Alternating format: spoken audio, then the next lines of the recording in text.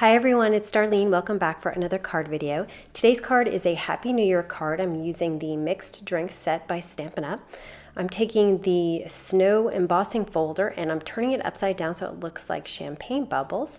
And I have my square stitch dies by Simon Says Stamp. I'm going to start by stamping my champagne glasses tilted toward each other using some Memento ink on Neenah cardstock. And then there's a word clink that comes with the set, and I'm going to stamp that right above the glasses.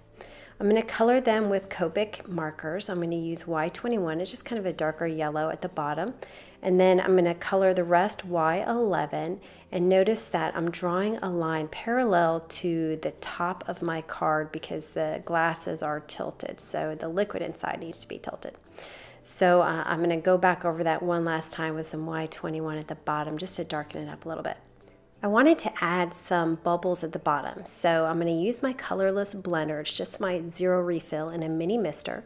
I have a piece of fabric. This is terry cloth. You could use any textured fabric for this technique.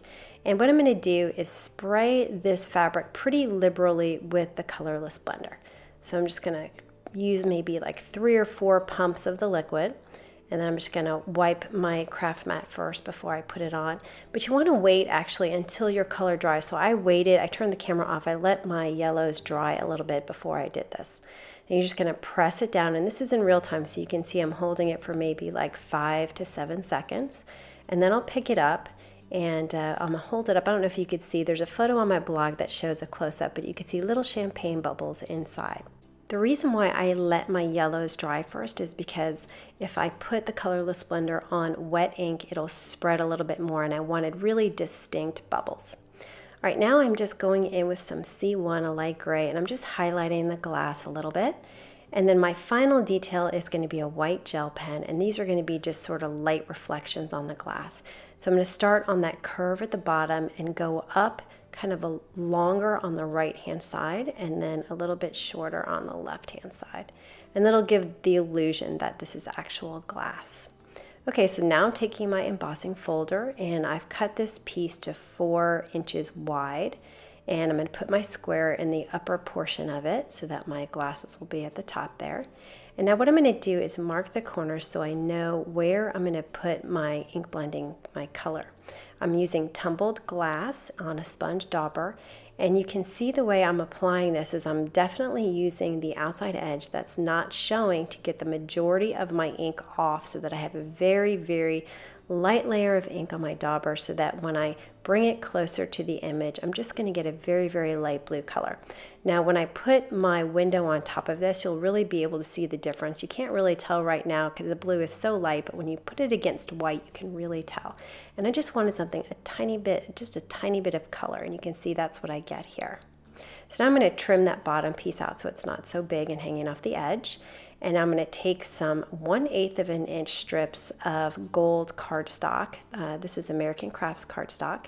You could just take a full piece and put it on your card base, but I just don't like to waste this paper because it's kind of expensive. So I cut the 1/8 inch strips. I cut them a little bit longer so I'd have a way to handle them since they're so small. And I put some Zig 2A glue pen on the back and adhered them to the sides of my card base. I'm going to pull my sentiment from the Merry Messages set by Lawn Fawn. I have gotten the most use out of this set. I love it. It's got so many different sentiments in it. I highly recommend it. Now I'm not going to use the whole sentiment, so I'm just going to cover the pieces that I don't want with some surgical tape. And I'm going to be stamping this onto some black cardstock and embossing. So I'm going to use my embossing buddy to get rid of this static cling.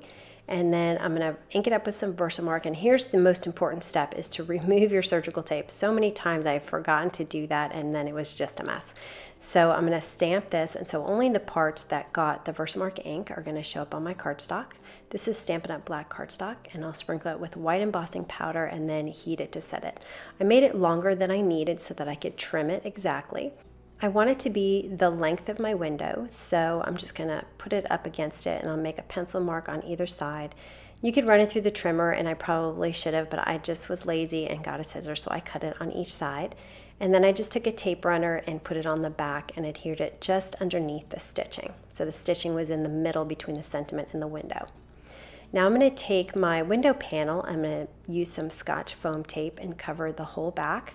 and then I'll pull off the release backing. I'm going to hold this over my champagne glasses so that they're centered.